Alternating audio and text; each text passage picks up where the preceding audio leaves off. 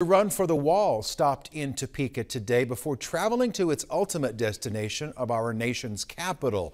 Our Brent Palmer is in our studio tonight with more on the journey and what it means all across the country. Hey David, the motorcyclists who are taking part in the Run for the Wall will have an important message to share.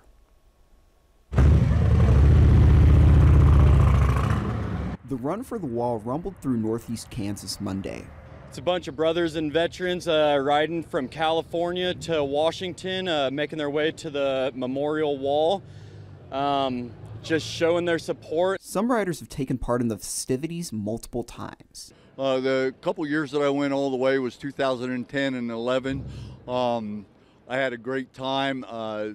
A lot of fellowship, brothership, a lot of learning, a lot of crying along the way. While passing through, the bikers got a taste of Kansas weather and kindness. Out by Bunker Hill, they got caught up in a bunch of storms out that way, riding about 5 hours through 1.5 to 3 inch hail. The gas station that took them in showed a lot of gracious hospitality, trying to fit as many of them in there as they could.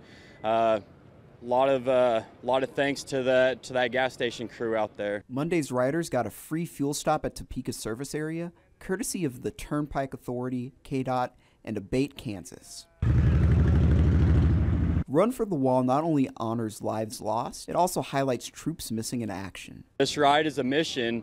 It's paying their dues and their respects to the brothers they've served with and the ones that aren't able to make it. It is also a therapeutic exercise for those involved. It's almost like being back in the military again, and you create a friendship with other riders, and you talk about your stories, you talk about your heartaches, and it's a place for you to let your hair down and really talk about what's bothering you.